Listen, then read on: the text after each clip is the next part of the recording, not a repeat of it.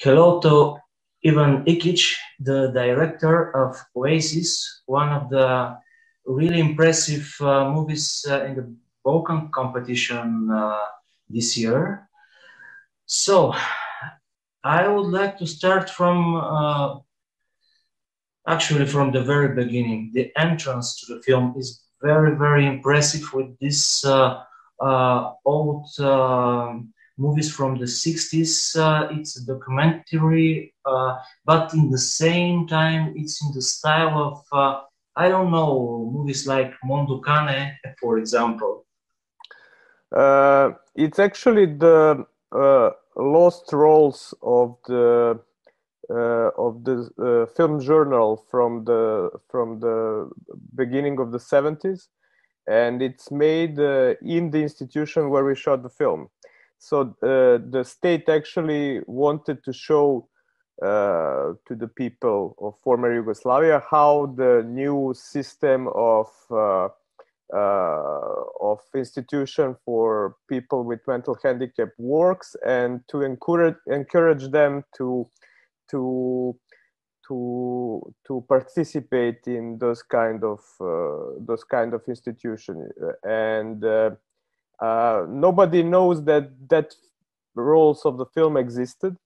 So we while we were shooting the film, we were shooting the opening sequence of the film, and the guys from the residents of the institution come up to us and bring two rolls of 16 millimeters film and said, "What's this? What's inside?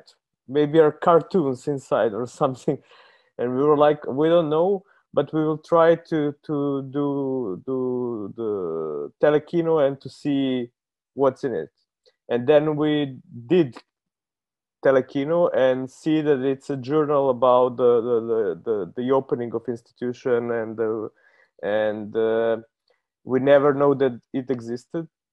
So we were like fascinated with the material we got there. It's a beautiful old color reverse film, which has very unique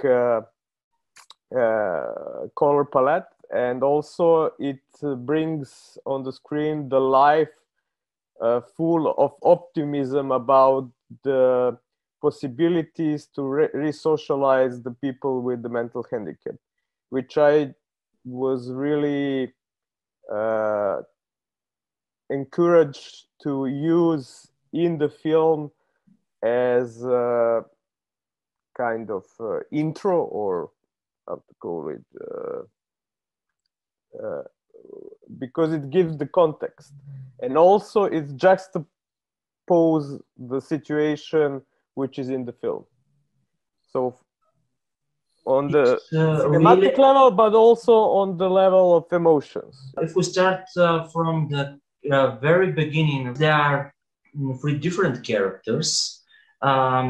Each of them really, I don't know, characteristics significant.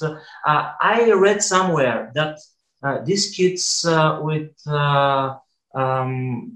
intellectual disability, they play roles of another teenagers.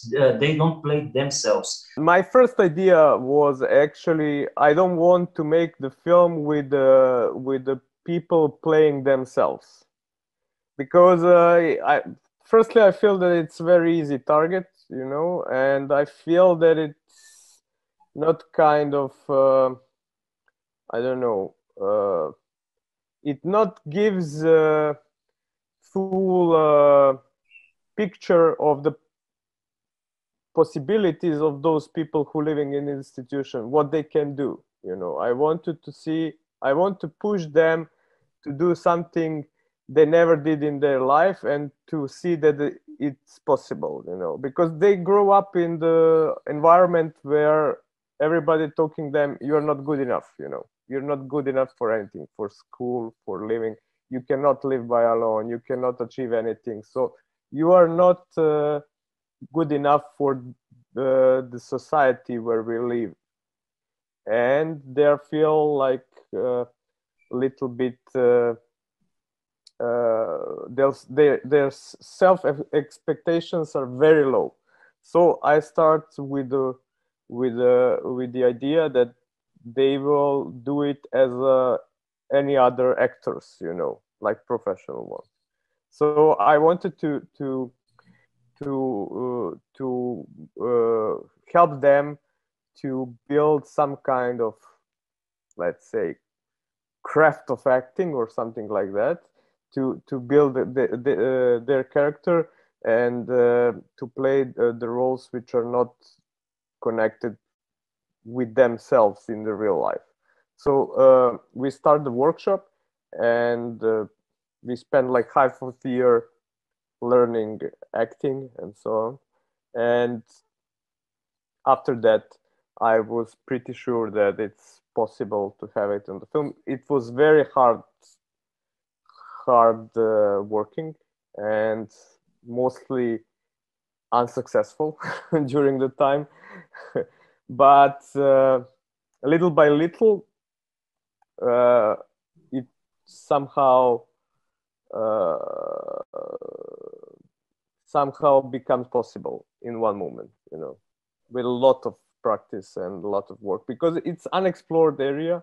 Nobody ever tried to uh, to work on that kind of institution in the field of acting or theater or whatever. Like, it's very hard to, because, you know, the attention span of the people who live there is very short. Their memory is also like very fragile, and they cannot remember what they need to do and so on. So like, it was very touchy and very unlighted area of human existence. Could we say that probably you created more emotional relationship to them in order to communicate and to direct the movie? And could we compare it, for example, to another situation with non-professional actors? For example, if you have to shoot a movie with 5 years old kids, probably you have the same, or not the same, but similar experience in communication. I mean, you need to build a trust. That's the most important thing, you know, that, you know, not many people from outer world comes to those kind of institutions. So mostly you are one of very rare people from outside world who is their friend. So it's very, I mean, very tough situation, and also you feel like that you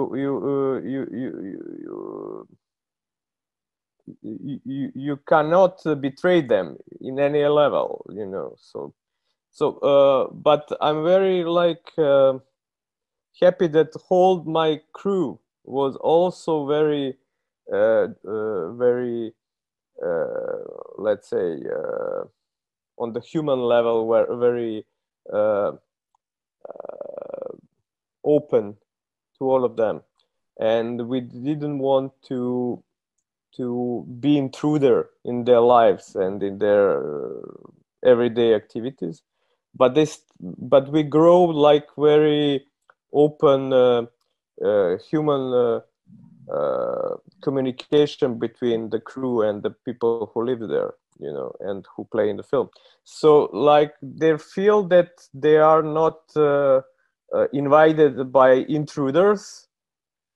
They feel that we are working like any other job in their life, you know, and they feel satisfied because somebody wanted to give them some kind of trust and some kind of you know, job. You know, they feel that they are uh, they are good enough for some kind of job. That's very important. Have they seen the film? Yeah. Not yet. I think the premiere will be in month in Serbia, because they since the March last year, the institution is completely sealed. Nobody can get in and nobody can leave, So the people who work there are changing shift in every 20 days. They are tested and then go work for 20 days. Then they go back home. So it's impossible to get inside or get outside. So we are mostly communicating through the Facebook and Instagram and so on. So like, but during the shooting process, they saw a lot of the film during the shooting process, because we are shooting and edit every day what we did, what we shot that day, so they could see what's going on and so. So I'm interested in their reactions. Their reactions are like, for a couple of minutes they are interested, then after a while it becomes boring to them to watch themselves on the screen. Like any other actor, Of course. So you said like any other actor, and I would like to talk a bit more philosophically about the similarities. Because, for example, you have very specific situation, the situation and a place and an institution and a part of the society that the other society usually avoids. It's not every day in the cinema or on the television and so on. But in the same time, you have all the types of human reactions or feelings. You have the love and hate. You have the jealousy. You have even, let's say, the more aggressive side. It's in their world. Probably all of these feelings and emotions, they are more simple, but in the same time, they say everything about the other, the big society. Yes, that's what the first idea why I wanted to make this film, because I didn't want to make a film about tough life of the people in institution like this one, which is hidden away from society. And so my point was completely different, that the things going on in the place like that is something more human and open than the rest of the society, which becomes completely hidden by lack of true emotions. So from the beginning, I feel that in the institution there is some kind of emotions you cannot feel anymore in outside world, and I want to portray that, and that's what my main idea behind the film. And from my point, that's why the name of the film is Oasis, because it's emotional oasis in the desert of no emotions around them. And also it's their oasis in the world, which are completely managed by the people who run of their emotions, who control their emotions, who managing their emotions.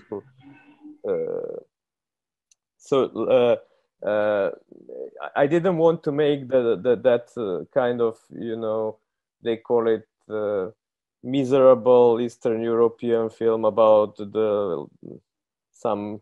It's definitely not. Yeah, about some people who are like running in the margin, who are living in the margins and so on. So I wanted something completely different, and I think I achieved that in some level, that you feel that it's some kind of very unique world with very unique human emotions and desires, and it's some kind of it's a little bit even the fairy tale or let's say, Shakespearean drama, but yeah, it's kind of the world we somehow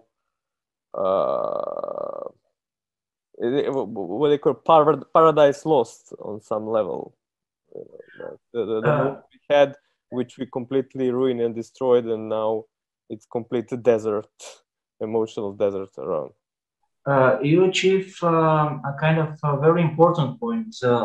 Me as a viewer, I could see that these people are exactly like me or like you or like the other people. And nowadays, it's very important. In different situations, it's still important to explain to the society that the people from other continents or people in other different condition or in another country or in a different, let's say, with certain disability, that they are actually like us. They have their limitations, but they are like us. Yes, but in the core. Our world is made on segregation, Mm-hmm. since since of the beginning of civilization. Segregation is what is in the core of every society, to separate the classes, to separate the nations between themselves, to separate the races, and since it's how our society works, you need the different one, the other one, to build your identity. And yeah, specifically in the theme of the film, it's very it's completely this word is even hidden away from the rest of the society, so you don't know that exists at all. So it's not like the other one who you're referring, the other nation, the other class, the other. This is completely unknown other, so that you don't know it exists at all. So like, and it's also voiceless part of our society, because nobody can write a book about themselves in those kind of institutions, or make a film about his living, and I don't know, to tell the world how he sees his world, and the other people can, I don't know, refer to that, share their view, or understand better their world. It's impossible because the lack of the abilities to do for the people from this kind of institution to write a novel, or I don't know, write. But with the social media, it somehow changed a little bit. So now they could communicate with the outer world much easier, which I think helped all of them. From my experience, I know that they are and they learn a lot about the smartphones, computers, and so on, so they can communicate with the outer world. So I think technology in this situation helps to give them the voice, some kind of the voice to other world, which was impossible until the recent time. So, the last thing is kind of a message to the Bulgarian audience, because we have also 25th anniversary of the festival.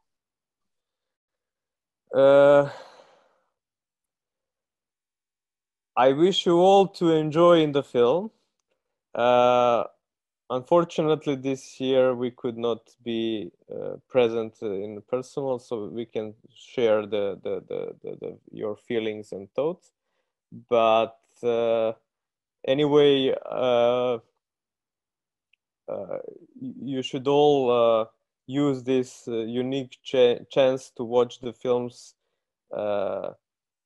which are for sure very good, and this way will help every of us think more about cinema and think less about the reality we are living in. Hvala vam puno. Hvala vama. I nadam se da se vidimo na neki sledeći I festival. ja se nadam isto.